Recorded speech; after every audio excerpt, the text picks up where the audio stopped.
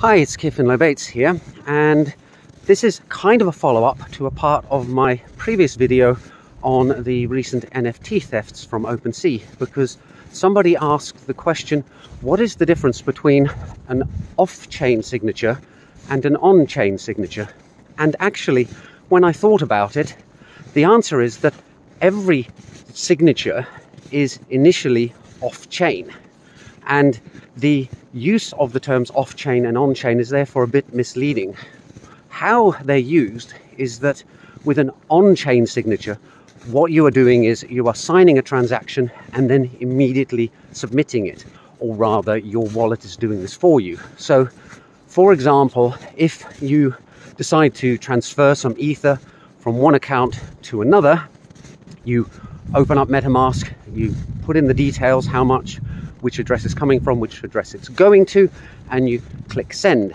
And what happens behind the scenes is MetaMask uses your private key to sign a transaction that does just that and then immediately submits it to the blockchain.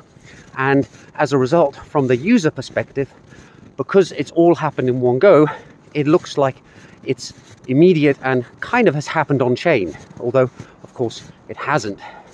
Whereas an off-chain signature is a signature that is made, but the signed thing is not immediately submitted to the blockchain. It may never be submitted to the blockchain, or it could be submitted shortly afterwards, or it might be submitted days, weeks, months later on.